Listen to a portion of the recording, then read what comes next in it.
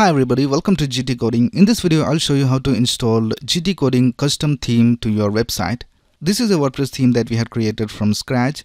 I'll leave the link of the complete course in the description below. Alright, so I'll be installing this theme on a local WordPress website that I had created using XAMPP. You can use the same method to install this theme on a live website as well. If you want to know how to create a local WordPress website, I have videos on that. So I have a video on how to install WordPress using XAMPP and also a video on local by Flywheel. I will leave the link of those in the description below.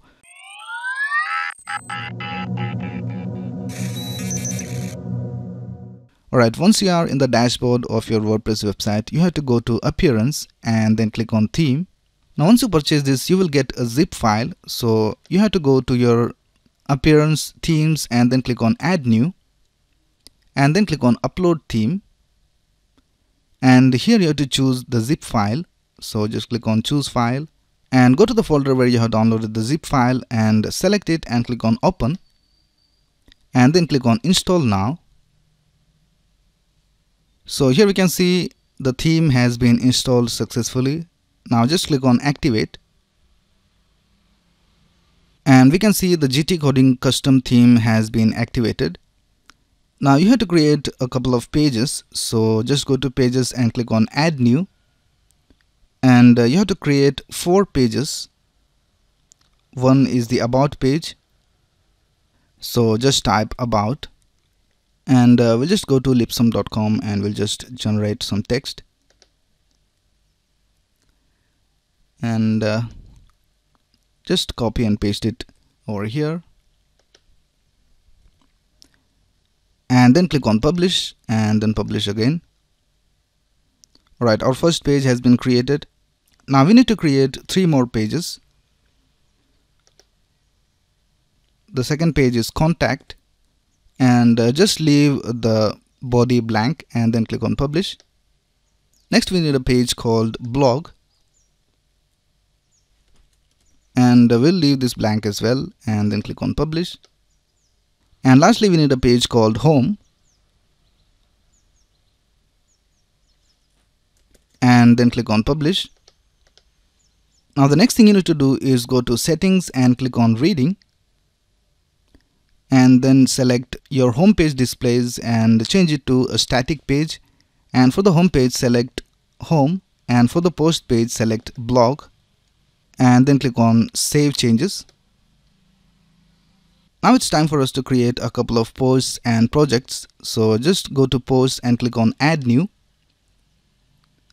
and just add a title over here and add some text and then go to Document and then select Featured Image and select Files and select an image and click on Open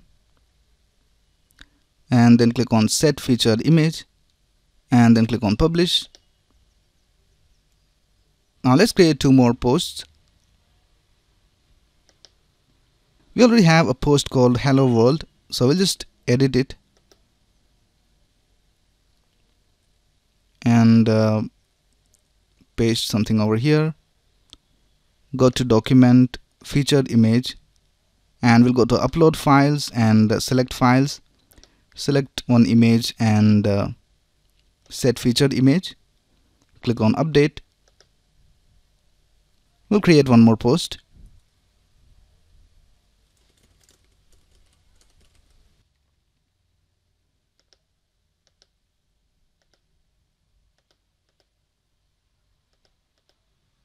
Alright, now let's create some projects. So go to Projects and click on Add New and the first project.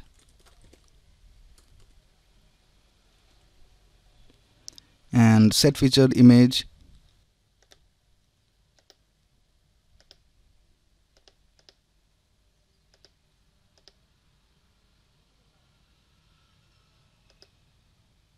and then click on Publish. We'll create 1 more project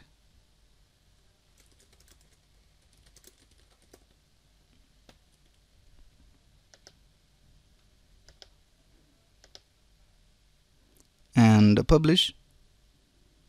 Now the next thing you need to do is install a plugin called Contact Form for the contact page. So go to plugins and click on Add New, and then search for Contact Form 7 and install now and activate.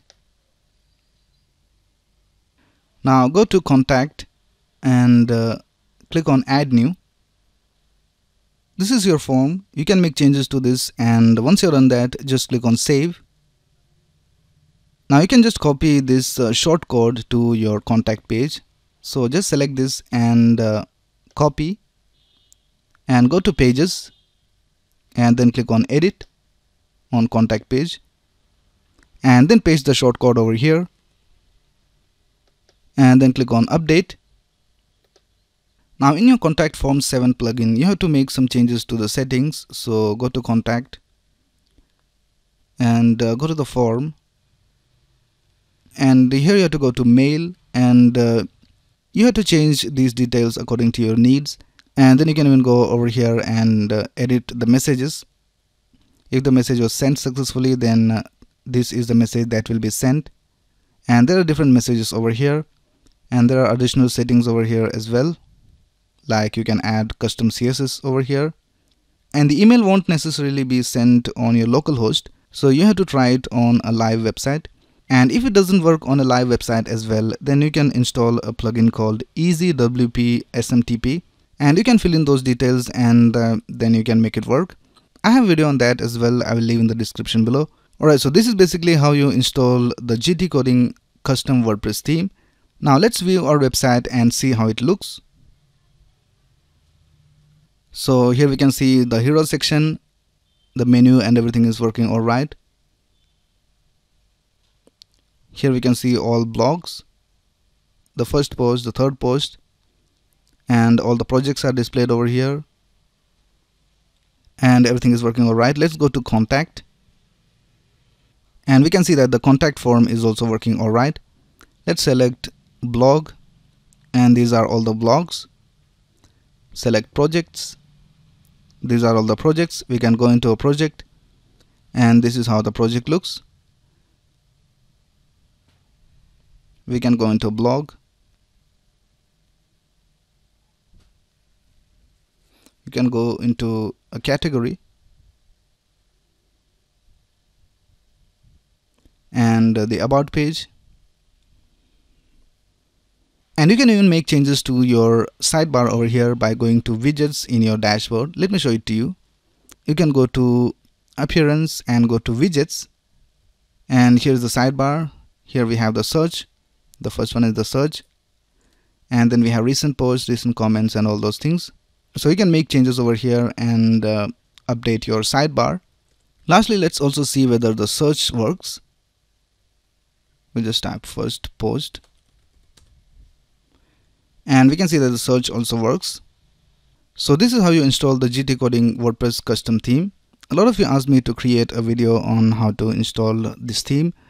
So that's basically it for this video. If you have any doubts, you can ask in the comments below, and if you like this video, please click on the like button and subscribe to this channel to get the latest video updates. Thanks a lot for watching. Have a nice day.